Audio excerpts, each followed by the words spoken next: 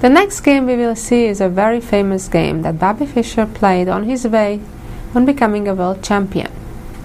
Right before his match with Boris Spassky in 1972, he had to first defeat former world champion Tigran Petrosyan. And the following game we will see is one of those games from that match in 1971. This game is considered as one of the evergreens of positional chess, of how to play against an isolated weak pawn. Okay, this is game number 7 from the match.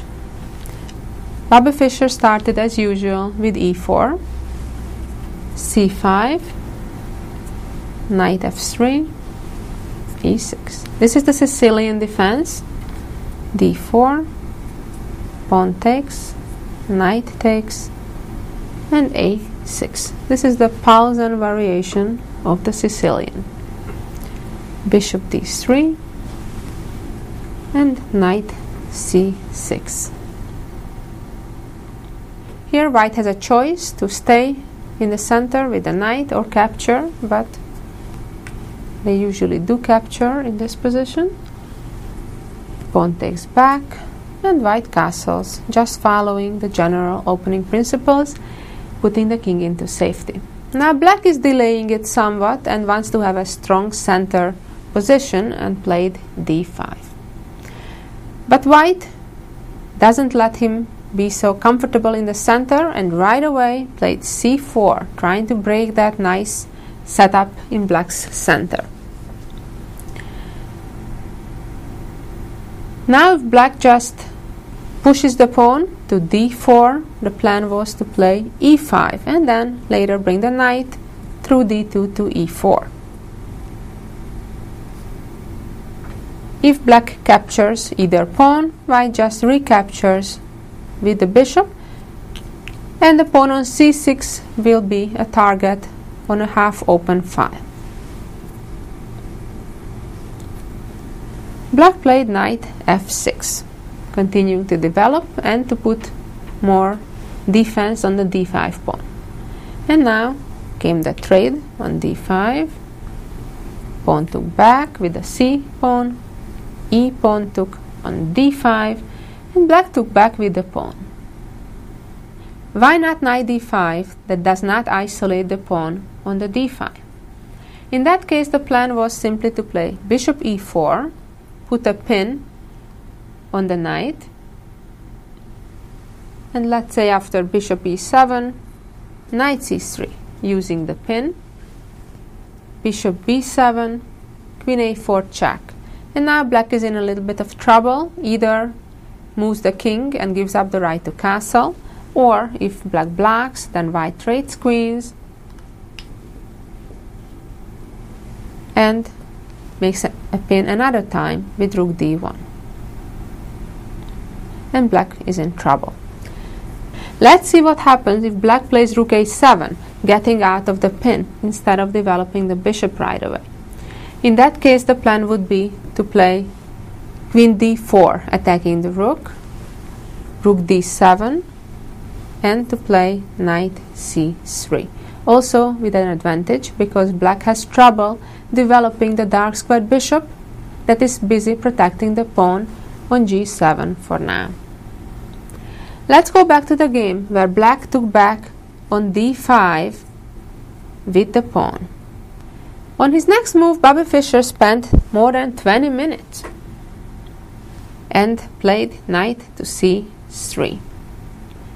It's kind of surprising because it's a very obvious looking move, but I'm sure he was calculating the upcoming variations. Petrosyan developed his bishop, which is a very natural move. In case the other bishop develops, white's plan is to play queen a4 check, and after knight d7 to play queen c6, attacking the pawn on d5, and when it gets pushed, the knight goes to e2, attacking the pawn again, and after bishop c5, knight f4, and the bishop on e6 is in trouble. Let's set the position back again. Let's see what happened in the game after the bishop went to e7. This is a critical moment where white has to do the right thing. The queen moved to a4 check. The idea is to provoke the black bishop to move to d7. That will block the queen's protection to the d5 pawn, and then the plan was either to move the queen back simply to c2 or maybe to d4, blocking the pawn. And here Petrosyan made a mistake, blocked the check with the queen. This is an interesting moment in the game because white has an opportunity to win an exchange. Next move. However, Bobby Fischer understands chess even deeper than that, and he chose rather a long-term positional advantage than to give counterplay to his opponent. The move that could have won an exchange was bishop to b5, making a pin on the black queen and using another pin. But then the following would happen. Pawn takes bishop, queen takes rook, white won an exchange, black castles. Now the white queen better hurries up and comes back, but black gets some counterplay by playing d4, and now let's say if knight takes b5, bishop to b7, and combining the threats with the d pawn, as well as getting the queen and the knight to attack on the king's side, black has some counterplay. It's debatable whether enough counterplay, but Bobby didn't even want to give that much counter chances to his opponent. Let's go back to the position where Bobby decided not to win the exchange, but played the positional rook e1, not letting his opponent to castle. Now if black would try to castle, black would lose a piece after the queens being traded, and then the bishop on e7 remains unprotected and the rook can capture it. Petrosyan decided to trade queens on a4. Of course, white would take back, and black still has difficulties castling. Therefore played bishop to e6. And white proceeds developing bishop to e3 and black castle. Now it's interesting to look at this position, how to actually win. We see that yes, black has two isolated pawns, but how to actually win them or win the game? Well, the first step is trying to trade the dark squared bishops. So the pawn on d5 could be blocked better. That's why Bobby played bishop to c5, forcing the trade of the bishops. The bishop cannot run away because then the black rook would be hanging. Black protected the bishop and Bobby captured and the rook captured back. And now another good move for white, b4, starting to advance the pawns on the queen's side. The idea is if black plays a5, white wants to be sure to be able to push through the pawn and have a passed pawn on the b5. Black played in this position king f8.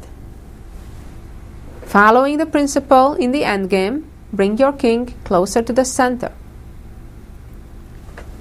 Knight c5, attacking the pawn on a6, and the bishop went back to protect it by bishop c8.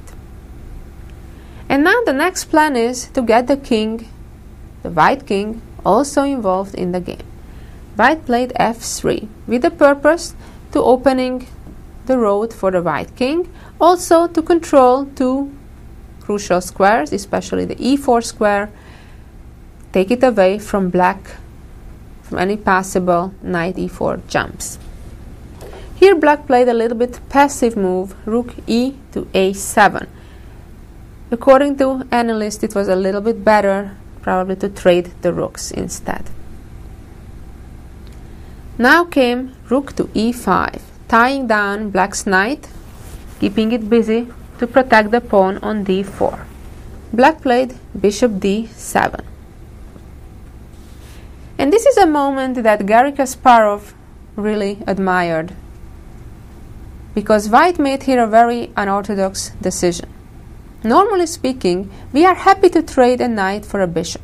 However, here it's obvious that the knight on c5 looks better than the bishop on d7. the knight has an outpost that can hardly be kicked out from. It's attacking the pawn on a6. It blocks black's rook's involvement in the game along the c file. And yet, he understood deep enough that still this advantage could be transformed to a different advantage that's even bigger than having this beautiful knight on c5. Knight took on d7. Only the rook can take back because the knight is busy still protecting the pawn. And now white gains control of the other open file as well by playing rook c1. The idea is to come to c6. Also, we have a more direct tactical threat by simply picking the pawn up because of black's back rank problem. If rook would take, then rook comes down and checkmate the following move. That explains black's next move, which was rook to d6. That prevents both of them, protecting the a6 pawn with the other rook and doesn't let the white rook get to c6 either. However, protected one thing but lets another thing loose. The rook can get to the 7th rank, which is just as dangerous. Now the threat is to come in with the second rook also. That would be really devastating for black. The knight went to d7, attacking the rook, and the rook now cannot go to e7, but had to retreat to e2. Black played g6, trying to get the king out there maybe. And time to get the king involved. King f2. Now black has no active plans. Black has to kind of wait. Played h5. And now white made another fine move. If white would simply continue moving the king up to the center, that would allow knight e5. So first